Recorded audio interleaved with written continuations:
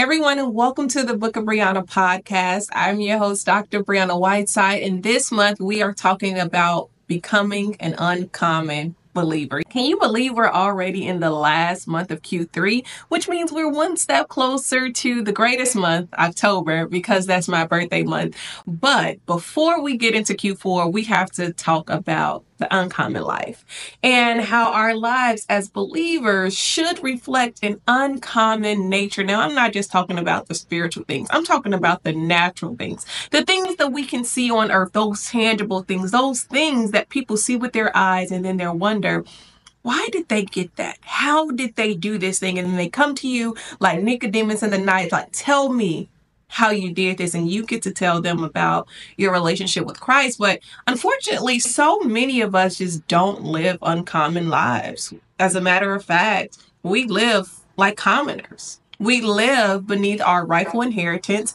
We live beneath our rightful ability as sons and daughters. We don't use our capabilities. And part of it is social training.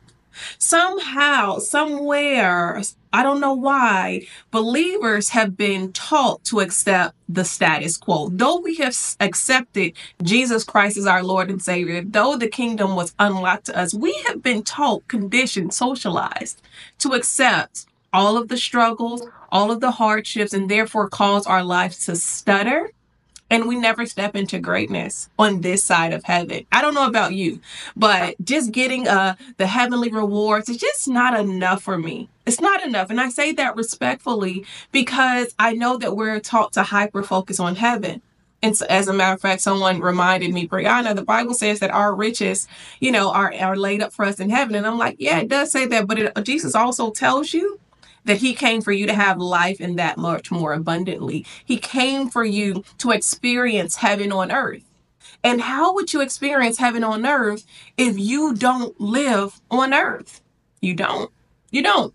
So we have to condition ourselves or untrain our minds to believe that everything is going to be fine and dandy when we get to heaven. Though it will, there is still an experience that I believe God wants to give each of us on earth.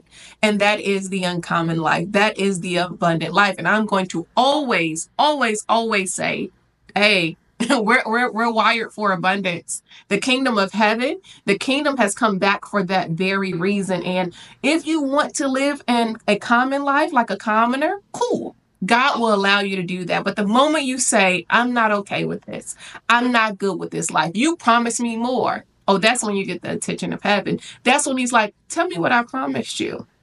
Go ahead. I'm listening. Let's see if you know my word, because your Bible also tells you that he puts his word where? Above himself. That means that those words are not falling to the ground. Heaven and earth will pass away, but the word of God never will. And it's so fascinating to me that we don't stand on that version of Bible. Why is that?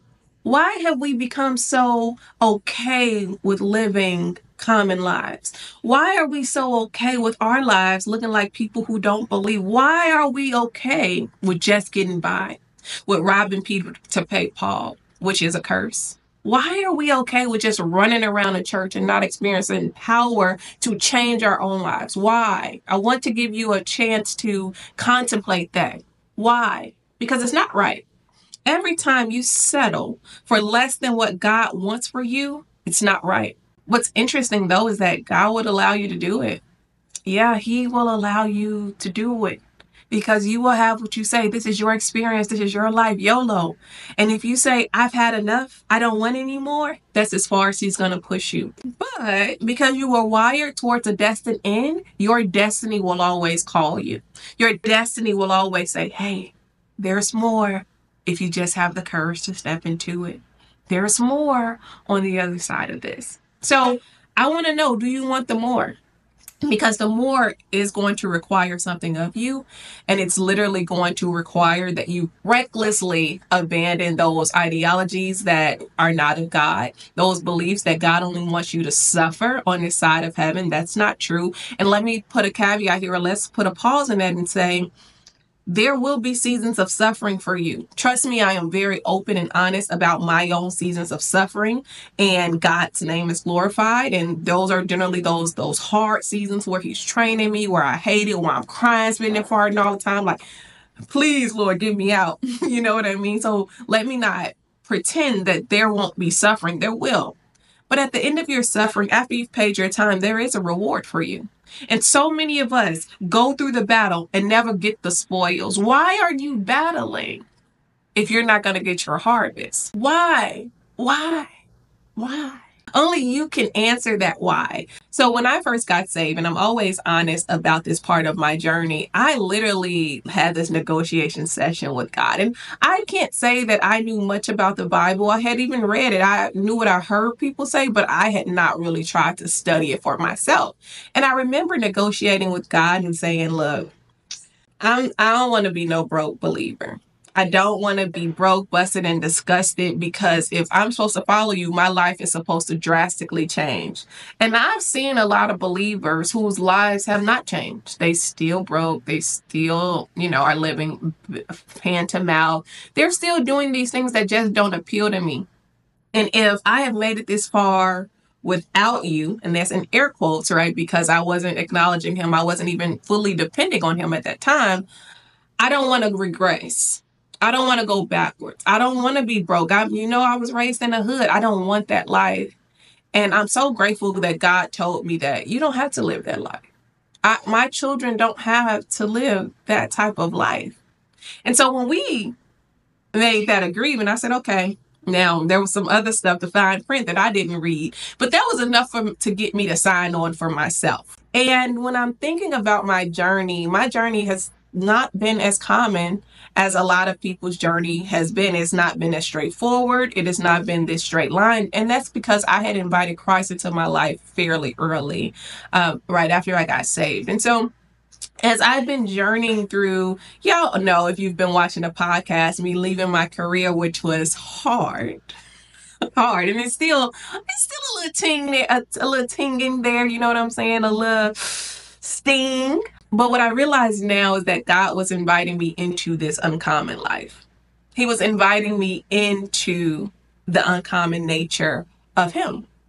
And, it's a hard thing. It's a hard thing because when we think about following God, sometimes even though we know in some way that it won't be easy in a straight line, we still hope it will be, right? We still hope, like, he'll give me some slack, right? He'll give me some grace in this thing. And though he does give you slack and does give you grace, the journey still slaps the taste out of your mouth. And as I am navigating this career shift and this time with God and, learning who I am on this level, because y'all, I don't know who I'm fully becoming. The woman I'm becoming now is so unnatural to me.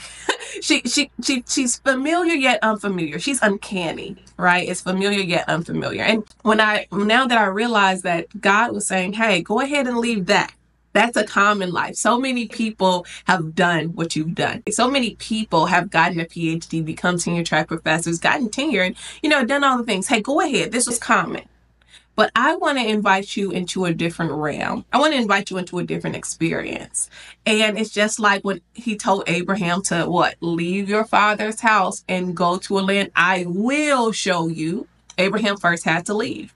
Abraham had to take God at his word, and he had to leave first. And as he went, then God began to show him the land that he was, going to possess. But just like Abraham, God promised me a whole lot to get me to leave. So go back and read Abraham's story. I want y'all to look at the promises that God gave Abraham that prompted him or encouraged him to go ahead and leave his father's house. Now, this is not saying that Abraham's journey was perfect. It wasn't. It had a lot of twists and turns, but Abraham went based on a promise. Hey, I am going to make you a father of many nations. I am going to do these things. And then he tells you, hey, you got to leave. In order for me to give you what I said, you have to obey and you have to step out into the unknown. And it is that promise that got Abraham into what we call our Hall of Fame book. He became ultimately the father of our faith. But he wouldn't have been that had he not done something uncommon. Think of Peter, who had to walk on water. That is an uncommon thing. But we wouldn't remember Peter for walking on water had he not had the courage to step out of the boat. And the same is true for me. And the same is true for you. No, I don't. Well, I'm not at the stage where I can look back and say, oh my God, I remember that time I left my career. I was so afraid and all of these things, blah, blah, blah, blah. And I can tell it as a testimony because I'm still walking through the test of it. There will be that moment when I look back and say, and this is the uncommon realm that God had for me. This is the exceptional experience that he wanted to invite me into. Because as I've said in other teachings, experiencing heaven on earth, that is the kingdom. The kingdom is an experience, and God wants us to have that type of experience here because he is the King of Kings and the Lord of Lords. He's the big king, we're the little kings. He's the big Lord, we're the little lords. But so many of us are unwilling to forsake the life we knew to lay hold of the life we want. And this could apply to singleness or getting married. This could apply to your career. This could apply to you creating a business. This could apply to any area of your life where you're unwilling to experience the kingdom. Any area of your life. Because if God is encouraging you to step out of the boat in some area of your life, that means that there is something better he's trying to give you. Now, you will have to experience the loss of it, though. Let me be clear. When Job 8 tells you your latter days will be greater than your former days, that what's implied in that scripture is you're going to have to give up what you know. The latter. Even if the latter isn't horrible, even if your latter days weren't, just ugly, you're going to have to give up that in order to lay hold of the next. And it is in letting go of what has been your normal. This is where people start to struggle because transition is hard. Nothing is easy about transition. You're literally stepping out on a word? Yeah. Believers know their type of language. But to the undiscerning, you're looking crazy out here. You have to be willing to look crazy for a season. For a season, you have to be willing to look crazy and look at what your environment is telling you. Hey, you made the wrong decision. Can I be honest?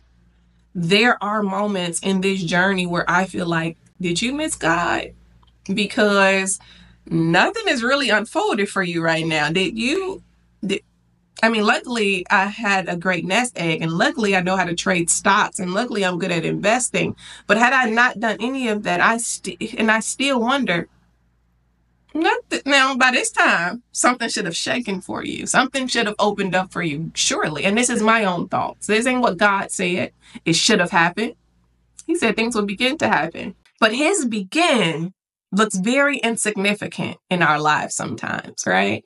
And so as I journey through unlearning what it feels like to be secure within myself, what it feels like to be secure within, a certain system within academia, what it feels like to be secure and knowing. As I am unlearning that, I'm having to also learn how to walk by faith and not by sight, and not turn back around.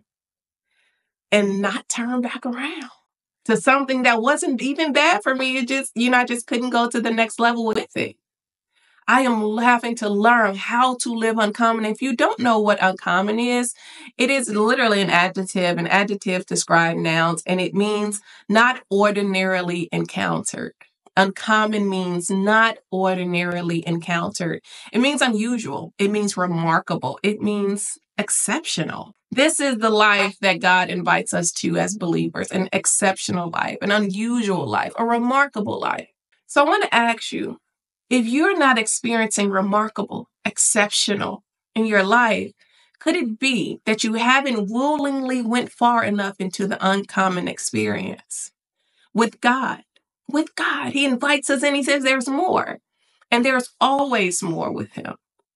But our fear, our socialization, so many other things bind us to a certain level.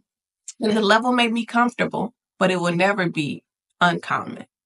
And this is where we're going to focus our attention and our energies this month, the month of September, the month of birthing for a lot of people. We have to focus on living an uncommon life with God. And also we have to get used to and comfortable with people living in prosperity. I'm going to say it again. We have to get used to and common with believers living in prosperity, because how else will we impact the kingdom? if we don't have the resources, the tools, the know-how, the knowledge to bring other people in, how can we do that? And so we have to stop demonizing what we don't really understand. We have to stop demonizing what we don't have.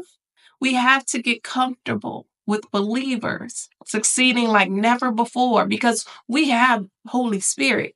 We have the person who the Bible says will lead you into all truth, but you have to be willing to go. We have the cheat code. We have the power. We have everything we need. It was downloaded within each of us before the foundations of the world. Before we clocked in the time, God gave you everything you needed. Now, whether you allow that to happen in your life or not, that's up to you. Only you know that. But I am here to encourage you before we get into Q4 to become and embrace the uncommon lifestyle, the uncommon life of a believer, because your life should shine. Your light should shine. Your accomplishments should shine for the kingdom's sake. For the sake of the kingdom, you should be at the top of your game because we have a culture to affect. We have a culture to infiltrate. We have work to do. But you have to be willing not only just to go, but to embrace all of the promises and the blessings that God has for you as a result of accepting his son. There were rewards on this side of heaven as a result of accepting Jesus Christ. And it's time for every believer to step into the uncommon life. Y'all, this is the introduction to what we're talking about this month. If you like this, go ahead and subscribe to the YouTube channel. This is also going to be on, I'm going to try to get it on Apple Music and the podcast app. And so if you want to just listen to it as you are journeying to work or wherever you may be, go ahead and check out those places. I think it's going to be under the Book of Brianna. Join my mailing list. I'll let you know all the details there. But I want you to know that God cares about your success. Hell cares about your success because they don't want you to get it. And you have to care as intimately and as deeply about your success. We're going to another level this year. And I'm not just saying this. I mean this with every fiber of my being. We are about to elevate. And those who are willing to go will go. And those who are not willing to go will fall off. And that is everyone's choice.